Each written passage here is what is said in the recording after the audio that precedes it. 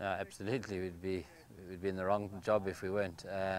Looking forward to a great week, three games in 5 days, as you said, and an opportunity for us to get a bit of momentum. If we get a couple of wins under the belt, it'll place us nicely with the last 5 games to go.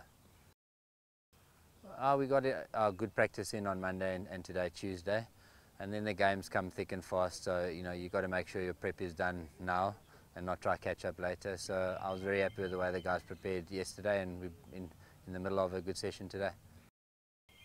It's still very early days in this competition, and the sides are quality sides. So I wouldn't read into their loss too much, other than to pick up a few pointers as to some strategy that we might try and implement. But I think at any one point, any team can beat any team in this competition. So we'll be looking to do our best and our skills the best as we can possibly do there.